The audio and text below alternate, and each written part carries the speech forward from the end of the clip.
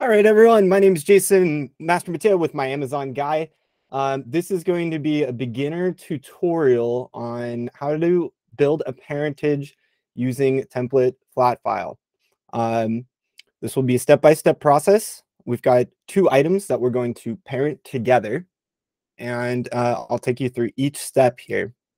Now, people get confused a lot of times with verbiage here, and they'll call it merging or other words like that.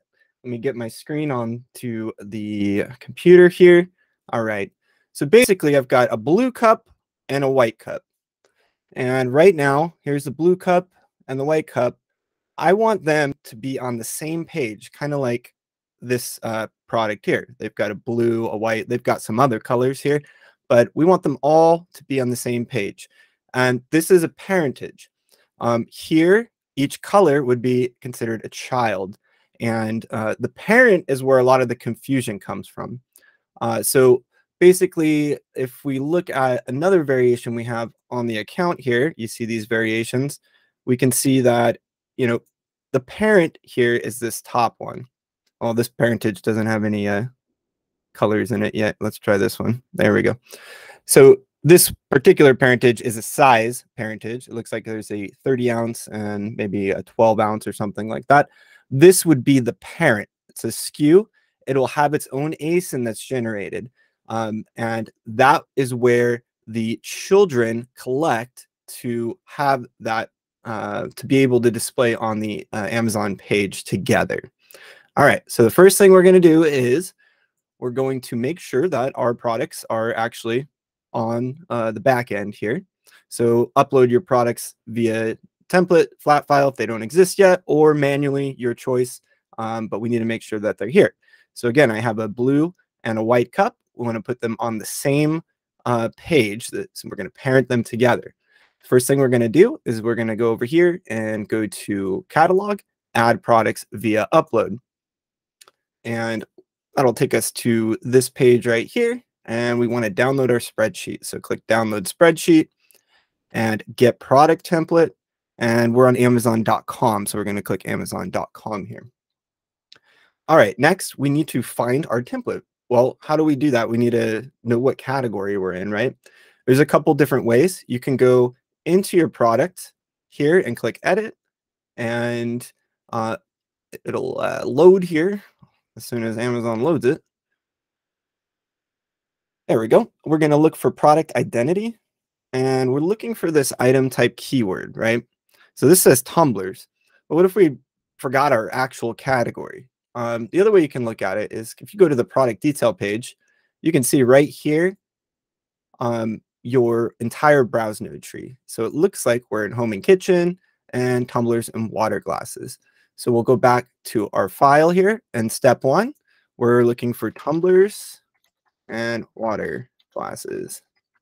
Search home and kitchen, kitchen and dining, dining and entertainment, glassware and drinkware. Does that match our tree? Yes, it does. So that is our file. We're going to click select, and then we're going to scroll down the page here, and we're going to click generate template. All right. So now we have our Excel file, their template. Perfect. Let's let that open. On the yellow top right here, it's going to have to click enable editing. All right. And there's a bunch of different little tabs here. The most important ones here are obviously the template that you're going to be filling in, and then also the valid values, which tells you the valid values for any of the fields that we're going to be putting in here. Okay. Now, fair warning, depending on the product type, there's different information you may or may not need to put into these flat files, depending on the category or the product type. That sort of thing. But this is a pretty simple version, just tumblers. But we'll start filling out the template together here. You'll notice that your category will automatically be put in here. So you can just click down, and we're going to have 3. So these two bottom ones are going to be our white and our blue cup. And this top one's going to be our parent that doesn't exist yet. So our brand name is going to be next here, and that's Momster. And we're going to put that for all of them. The brand name does have to match when you're doing a parentage. So let's make this 2 pages here so that we can see, so we can get our other information. And we'll go like that and like that. Perfect. Okay, so let's go back to our inventory. And here they are right here. So it's asking us for the SKU. So for the blue cup, we'll put our SKU in right here. And for the white cup, we'll put our SKU in. And then parent doesn't have a SKU yet because it doesn't exist. So let's just call this test parent SKU. Perfect. Product name. For these, I just have some simple names. This is going to be your whatever your title is. So there's that one. There's this one. There we go. Oh, it's got some dots in there. Let's get rid of those. Not that it matters. This is just an example. But and then for the parent, we need a product name. So this is just going to be Tumblr example. Perfect. For your parent name, if you have different colors or whatever, it's just going to be your title that you've created, minus obviously whatever you have in the end, if it's a different color or a different size or anything like that. Product description, we don't need to put any of that in right now. Product ID type is going to be ASIN, ASIN for all 3. All right, and for the ASIN on the blue is right here. We'll copy that in. And for the ASIN on the white, we'll copy that in. There we go. And then our parent, which doesn't exist, doesn't have an ASIN yet, but we want to put ASIN here because Amazon will generate an ASIN for the parent once we submit the file. Next here, we're going to have item type keyword. And for here, it's going to be tumblers. It's given to us because we put that in our file. Now, all this other information is going to be already on the product page when you originally uploaded it. So what we're going to be doing here is a partial update. We're only updating the parentage, which doesn't exist. So you can leave some of these red blank. Sometimes, depending on the flat file, it will want you to update these. If you're doing a full update, and we can go to the valid values here to show you that, a full update, you need to make sure that all of the information is in there because it will override or delete things that you do not put into the flat file. Partial update, perfectly fine to do what you need to do here as far as leaving things out and that sort of thing. Okay, so all of this, we're good. We already have our images, all good there. Now we're in this section right here, the variation. So for variation, we're going to have parentage. The top one is our parent, and these 2 are our children. Then we're going to go grab that parent SKU we made over here, this top one. Go back over here, and under parent SKU, we're going to put, why didn't it copy? Hold on, let me go back and copy it again. Copy. There we go. Under parent SKU, we're going to put the parent SKU next to the children. Do not put it next to the parent. It will throw an error when you upload the flat file because a parent cannot be a child. Relationship type, this is going to be variation. Variation. And then for the variation theme, we have to go to our valid values.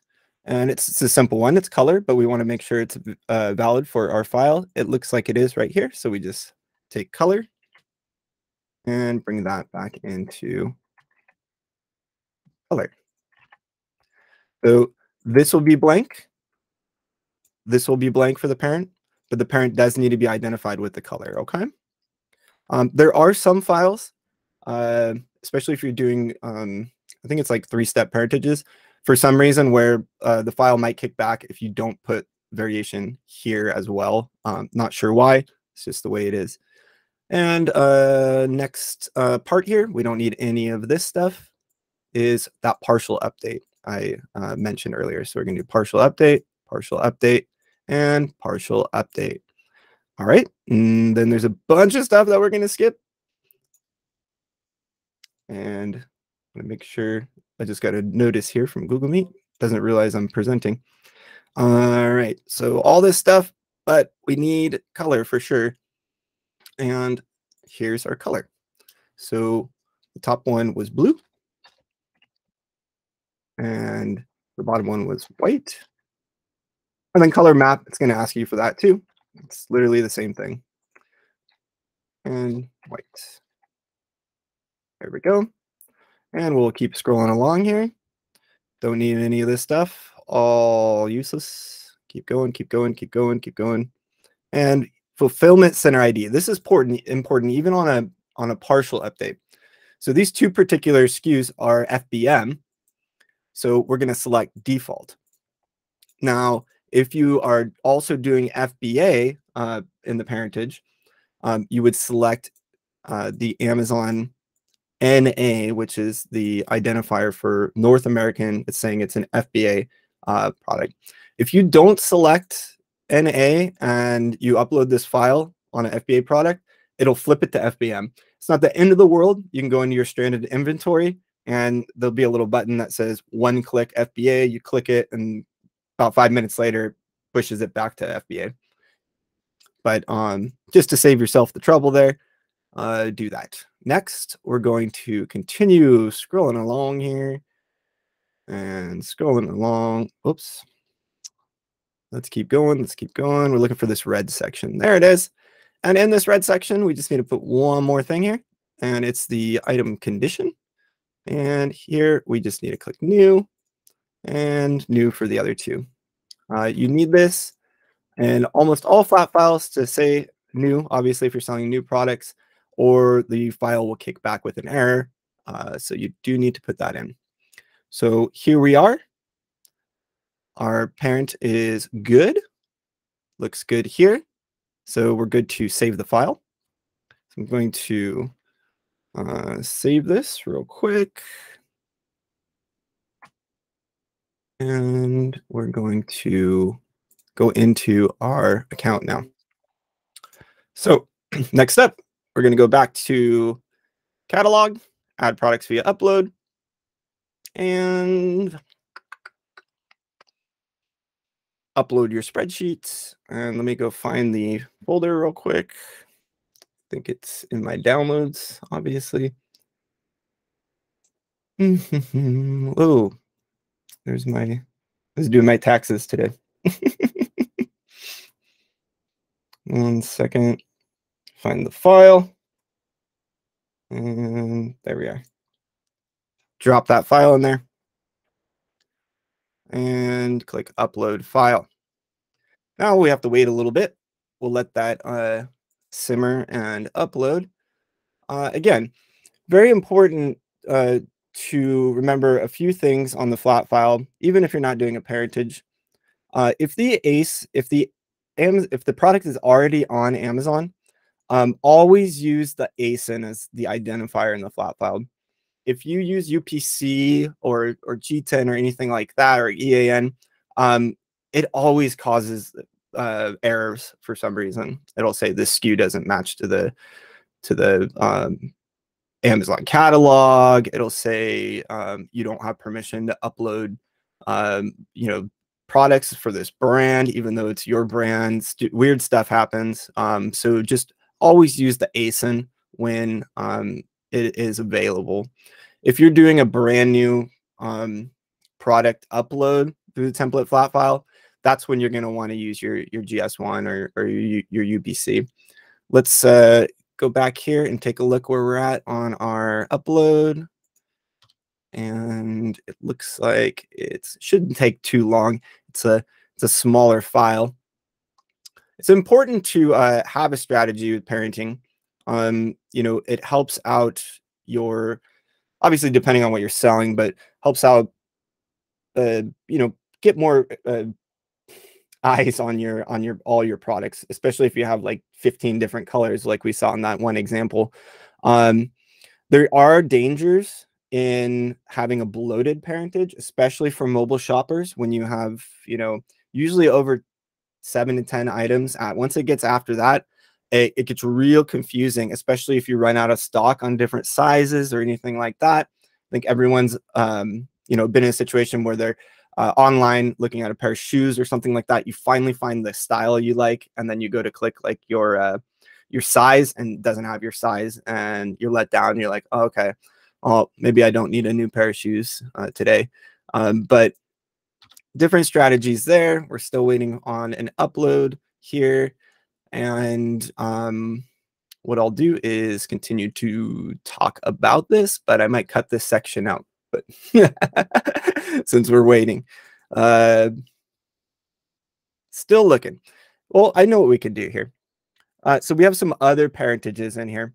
And when there's an error with your parent, with your upload, any flat file upload, you'll get a feed processing summary. It looks like something like this. There's also complete drafts where you can download this, for example. Let's see what happens here. No, that one's not going to work. But let's click download the processing report. And this is what a processing report looks like. We'll open this up, and processing report looks very similar to the file that you upload. It has this feed processing summary. This will tell you all of the errors. So this one says it's missing a SKU, for example. So simple stuff like that, happens when you're uploading flat files. This one right here is saying it's missing age range description, which is required. This looks like it was a product upload file. You'll see errors, and you'll also see number of records processed. So even if you have warnings and errors, and it can still process the file a lot of times. So it will say right here, it would say 1 instead of 0. This particular file did not process. It looks like it was missing some important things that were required to upload. And you can then go into the template here, and you see product type was missing right here. I don't know what kind of file. Maybe this was a test file or something like that, but it looks like there's not much entered in this at all, to be honest. But let's go back here, and now we can see our tumblers and water glasses has processed successfully. It has a processing report, but it's not showing any errors. So let's go into our inventory, and look at that. There it is right there. We have this. Now it's going to take some time for it to update on the product detail page. Usually it takes like an hour or two for it to pop up here. And once it does, you will have your parentage. One other thing, if you ever want to break a parentage, if you ever want to, say I wanted to sell the white and blue separately again because they're both doing really well on their own. All you have to do is, here's the parent SKU right here. Click the parent and delete the product and listing. I know it looks scary, right? But you can do that. It's not going to hurt you if you want to break the parentage. If you want to create a new parentage, say, we're also going to now sell a blue smaller cup and a white smaller cup, and we want them all in the same parentage. Instead of going in and trying to update that flat file we did make, a lot of times the easiest thing to do here is just delete the parent and then make a brand new parent. You'll get less errors trying to modify an existing parentage. It's not to say that you don't or you can't do it that way. I mean, I do it often, especially if it's a large parentage and I don't want to completely remake it. But something simple like this, time-wise, it's easier to just delete the parent and then use that same file we had and make a new parent with the new products. My name is Jason Master Mateo, and this is a parentage flat file tutorial. I hope everyone has a wonderful day, and we'll talk to you next time.